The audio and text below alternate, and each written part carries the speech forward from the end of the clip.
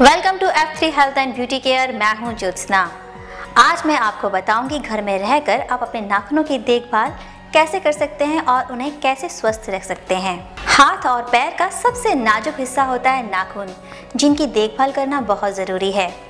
स्वस्थ नाखून न केवल आपकी उंगलियों को खूबसूरत दिखाते हैं, बल्कि आपके शरीर को जीवाणुओं और कीटाणुओं से भी बचाते हैं। नाखूनों की सबसे बड़ी समस्या होती है उनका कमजोर होना, बहुत जल्दी टूट जाना। इसी कमजोरी को दूर करने के लिए आपको चाहिए कि आप एक बहुत अच्छी डाइट लें जिसमें कैल्शियम और विटामिन की भरपूर मात्रा हो। मैं आपको आज कुछ ऐसी डाइट और टिप्स बताऊंगी जिससे कि आपके नाखून स्वस्थ रहेंगे। बात करते हैं डाइट की।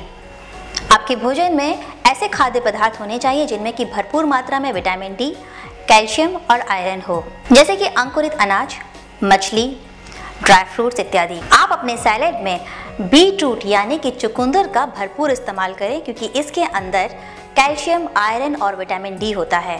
साथ ही दूध का सेवन करना कभी बंद ना करें। अब बात करते हैं टिप्स की। एक बाउल में पानी लीजिए। पानी ना तो ज़्यादा गर्म होना चाहिए और ना ज़्यादा ठंडा। इसमें 2 चम्मच नींबू का रस डाल दें।